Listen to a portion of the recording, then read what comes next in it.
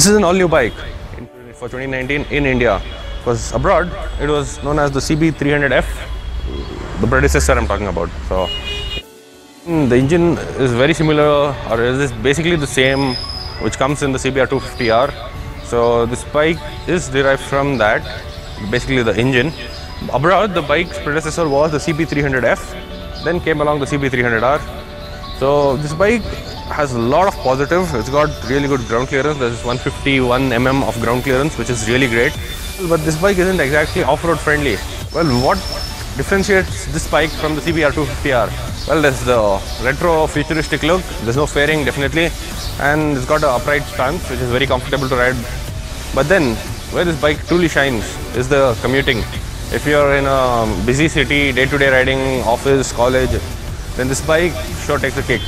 So aesthetically, the bike is very similar to its elder sibling, the CB1000R. So you have a full LED headlight, a full LED tail light, and you've got this beautiful brush finished aluminum panels in the side, which got the CB300 name badge on it. So overall, it's a really good looking bike. And what surprises everybody the most is the bike is really light. Like, it's just 147 kilos.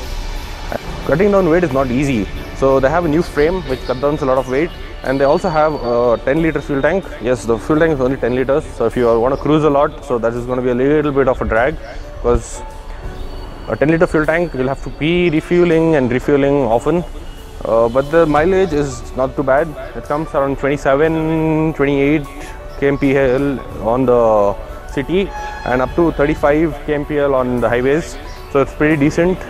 So there's no complaining over there. So we did take the bike a bit off-roading. So we took the bike to the estate. So it performed very decently there. It wasn't a great off-roader. You can't take it extreme off-roading, but it can do a little bit of rough-road. So I can say that much. But then again, the Indian roads are a lot rough. So this bike makes perfect companion. Then again, what differentiates this bike from the CBR250R more technically?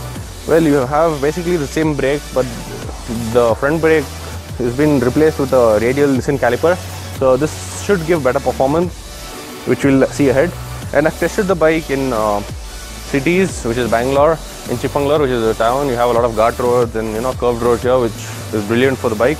And especially with the smaller, shorter gear ratios, this bike is a blast to ride in the different, corners and curved roads. It's just brilliant.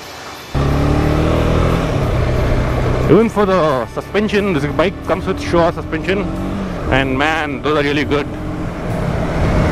Man, the bike suspension is good. It's a little on the stiff side, which also is good for cornering, and very good for a curvy road like this. So yeah, that's there. But man, I'm enjoying.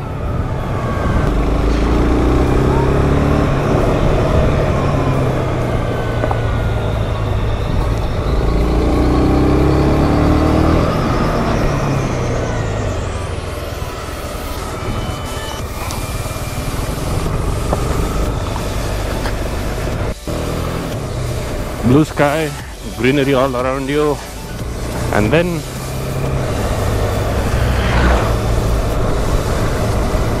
just beautiful.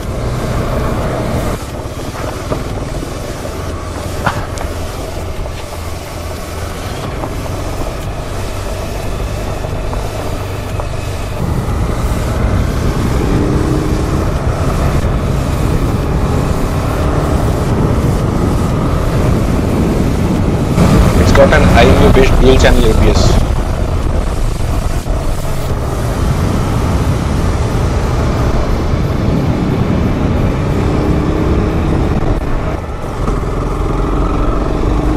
The torque on this bike is really good. Especially it's a very agile. The bike is very agile. So that's a very big plus. I did ride this bike a little bit in the city, and man,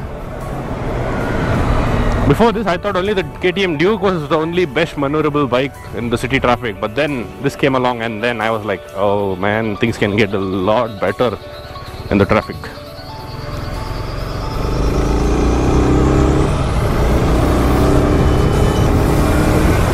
Okay, good road, bad road mix up, potholes mix up.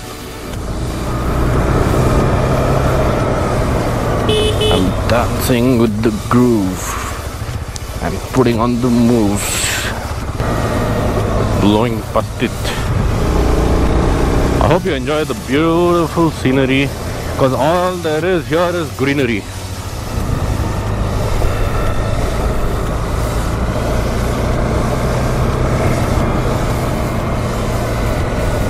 And the bike is a premium bike.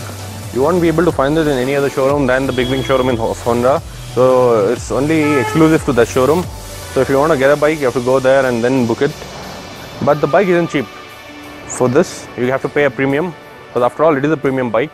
So the price comes down to 2.41 lakhs ex-showroom, and it's a little expensive, but it's totally worth it for what I can say. So if you want a bike that is not as aggressive as a Duke 390, or you want a bike to commute in the city, because trust me, this bike in the city is brilliant. You can maneuver, you can go, you can, cut through traffic and barely you won't feel any hesitation. It's just brilliant in the, traffic city for commuting. If you're a college student, if you're a guy who goes to office and you want a small bike, a light bike, and if you're a beginner, if this is going to be your first bike, then you should definitely go for it. This is a brilliant first bike into the class, because 300cc isn't too less of power, but it's not very aggressive. The power really is very linear, so it's all good. This is Ryan Sharif signing out with cameraman Rohan Joy Disa and the CB300R.